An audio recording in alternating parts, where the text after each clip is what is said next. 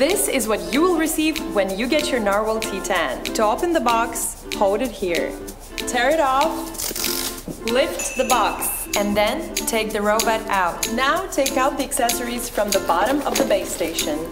Open up the upper cover of the base station. You will find 2 water tanks. You will find vacuuming module, mopping modules and mops, a magnetic strip, a power cord, side brushes, and filter sponges.